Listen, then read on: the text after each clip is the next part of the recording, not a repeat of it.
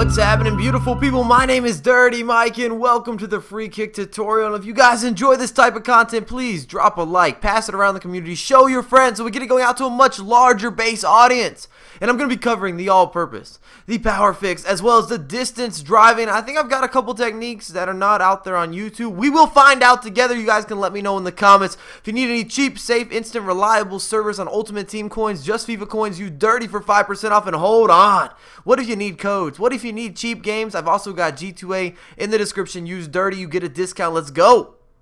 To kickstart the FIFA goodness, we've got the all-purpose, and this might be the most commonly conceded goal in terms of free kicks. Between 18 and 24 yards, we've got a freeze frame, De Bruyne, and I like to have a right footer on the right side of the pitch and a left footer on the left side of the pitch, and it's just going to go straight over the wall. As you're filling up the power bar, you're going to hold forward or up. On the left analog, it gives it a natural dip, and you've got a lot of room for mistake here. You've got a bit of a larger margin for error, and you either want to aim right over the head of the fourth man in the wall or in between the third and fourth man. I found that that is the most effective way, and some of that's just dependent on how confident you are that you can make this happen. You can put it into the corner, what kind of goalkeeper you're going up against. You have a free kick taker that's got a lot of curve.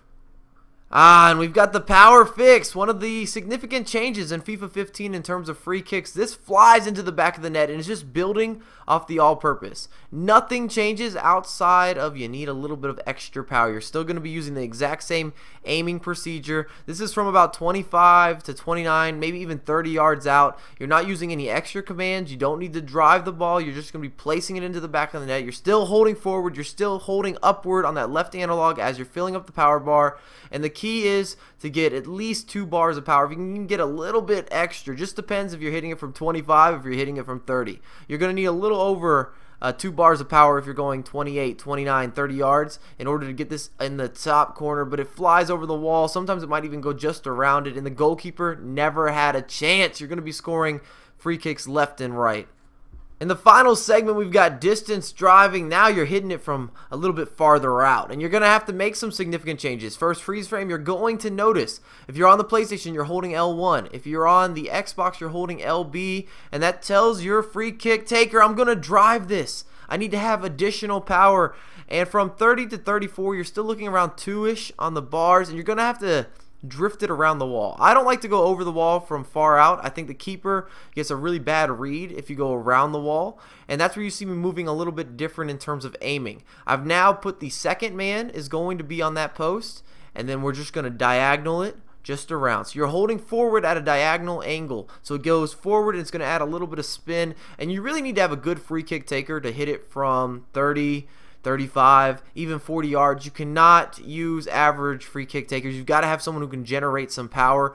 And then on the other example, we've got Snyder now on the right side. Everything's the same. You're going to be holding it diagonally. You're going to go forward on the left analog stick and then add a diagonal. So it's a little bit to the left if you're taking it from the right side. It's a little bit to the right if you're taking it from the left side. And it's just going to drift into that corner. The keepers get a very late reaction. I'm not going to say it's a bug, but I feel like keepers just don't pay attention all that well on a lot of different free kicks. And I just wanted to show one more example at the tad end there, just full speed. Robert Green fumbles it into his net. But if you guys enjoyed the video, make sure to drop a thumbs up, subscribe to my channel, follow me on Twitter and Facebook at Dirty Mike USA, and I have a lot more content come for you ASAP.